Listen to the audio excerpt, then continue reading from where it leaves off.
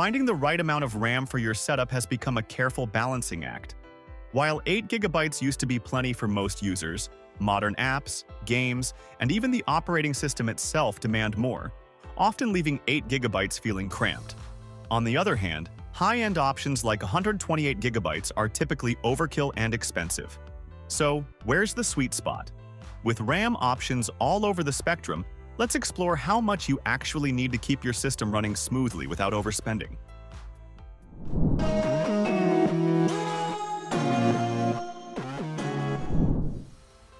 RAM works as your computer's workspace. Think of RAM as your computer's short-term memory. It's like a desk where you keep all the things you're currently working on. The bigger your desk, the more stuff you can work with at once. When you open a program or file, your computer places it on this desk for quick access. That's why having enough RAM is so important. It lets you work with more things at the same time without slowing down. Remember when computers used to take forever to switch between programs? That's because they didn't have enough RAM. They had to keep moving things back and forth between the hard drive and RAM. Today's computers work the same way, but they need even more RAM because our programs have gotten bigger, and we tend to do more things at once. Now, let's talk about the two main types of RAM you'll see in stores: DDR4 and DDR5. Think of them as two different models of the same car. Both will get you where you need to go, but one is newer and faster. DDR4 runs at speeds between 2133 and 3200 MHz. That's plenty fast for most people.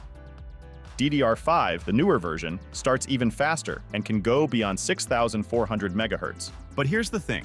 Just like a sports car in heavy traffic, that extra speed doesn't always make a real difference in day-to-day use. DDR5 is more power efficient, which is great for laptops because it helps your battery last longer. When planning an upgrade or building a new system, compatibility remains key. One important consideration, if you're buying a laptop, check if the RAM is soldered to the motherboard. If it is, you can't upgrade later, so it's worth investing in more RAM upfront.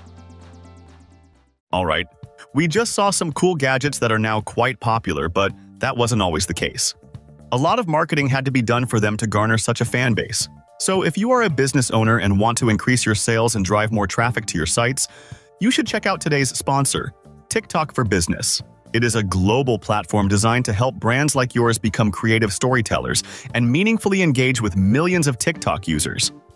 Whether you're looking to attract customers, drive sales, or boost conversions, TikTok's unique ad solutions can get you there. From small businesses to large agencies, TikTok for Business has the tools to help you grow. With TikTok for Business, you can launch your first campaign in just 3 easy steps. First, answer a few questions, and TikTok will create a personalized marketing plan just for you. Then, craft your content using an easy-to-use template or upload existing creative. Finally, run your campaign and watch your business reach new heights with the most engaged audience online. So why are you waiting? Find the link in the description box and launch your first TikTok campaign today. Gaming needs vary depending on your specific games and usage patterns. The key isn't just how many programs you have open. It's about the type of data these programs need to access. For instance, you might run fine with 8 GB while playing older games, even with several browser tabs open, because modern browsers can compress memory usage in background tabs. 16 GB remains a popular choice for gamers this year. This amount gives you enough headroom for gaming while running Discord, a browser, and other background applications. Modern games are optimized to manage memory better, but they still benefit from having more RAM available. So, for streaming or running multiple high-demand applications, 32 GB provides the overhead you need. This is especially true when working with high-quality gameplay recordings or multiple monitors. And talking about DDR4 and DDR5 for gaming, this is something a lot of people wonder about. Here's the truth. While DDR5 is newer and faster, most games in recent years don't actually use all that extra speed. If you're gaming at 1080p or 1440p with a mid-range graphics card, DDR4 RAM Running at 3200 MHz is still perfectly fine. Many gamers are using DDR4 and getting great performance in popular titles like Call of Duty, Fortnite, or Red Dead Redemption 2. DDR5 might give you a small boost in some games. We're talking maybe 5–10 extra frames per second in specific situations. But for the price difference, you might be better off putting that money toward a better graphics card instead. Looking ahead, games are starting to use more RAM, especially with fancy graphics and big open worlds. If you're building a new PC and plan to keep it for 3 to 4 years, going with 32 GB of DDR4 RAM might be smarter than 16 GB of more expensive DDR5. You get more space for future games without paying the DDR5 premium. But if money isn't a concern and you want the absolute best, 32 GB of DDR5 will keep you covered for years to come. Not everyone needs the same amount of RAM. For basic tasks like web browsing, email, and watching videos, 8 GB works fine. It's like having a compact desk for light work. If you edit photos or work with lots of browser tabs, 16 GB makes everything smoother. You won't have to keep closing and opening programs to free up space. For video editing or running multiple virtual machines, 32 GB or more becomes necessary. Let's talk about RAM prices. They've been going up and down like a roller coaster. At the start of the year, prices started climbing as more people wanted both DDR4 and DDR5 RAM. You know how sometimes stores run out of popular items? That's what happened with RAM. Some factories couldn't make enough, which made prices jump up, especially for DDR5. Despite these fluctuations, there have been some recent price reductions as manufacturers stabilize their inventories. So, right now, DDR4 costs less than DDR5. Now, you might wondering, should you upgrade your current RAM or buy a new computer? Well, if your computer is fairly new and uses DDR4, adding more RAM is a cost-effective choice. But if your computer is older and uses DDR3 or earlier, it might be time for an upgrade. Sometimes, investing in something new makes more sense. Remember, RAM prices change often, so keep an eye out for good deals. But don't just go for the cheapest option.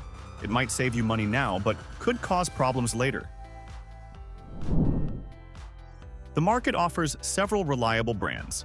Some reliable models to consider are Corsair Vengeance LPX 8 GB, Kingston Fury Beast 16 GB, Crucial RAM 16 GB DDR4, and G-Skill Trident Z RGB. They're like the major car manufacturers of the RAM world. They've been around for years and have good track records. Remember, what matters most isn't just the brand name but the warranty coverage and customer support. Look for manufacturers offering lifetime warranties on their modules. It's a sign of confidence in their product quality. For DDR4 systems, focus on reliable speeds rather than exotic, high-frequency modules. For DDR5, consider that prices will likely continue dropping, so don't overspend on current top-end models unless you truly need the performance. As we wrap up, we would say choosing RAM is about your specific needs. If you're just browsing the web and checking email, 8 GB works fine. For gaming or more demanding work, 16 GB gives you room to grow. And if you're doing professional work or heavy multitasking, 32 GB ensures you're never held back. And let's not forget about DDR4 and DDR5, where DDR4 continues to offer great value, while DDR5 presents an investment in future performance. Take time to check your motherboard's compatibility before making a purchase. Think about your needs not just for today, but for the next few years.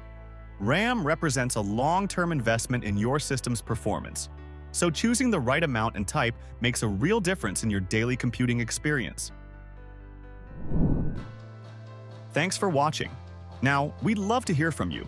How much RAM do you currently use, and does it feel like enough? Drop a comment below with your setup and any questions you have. Let's keep the conversation going.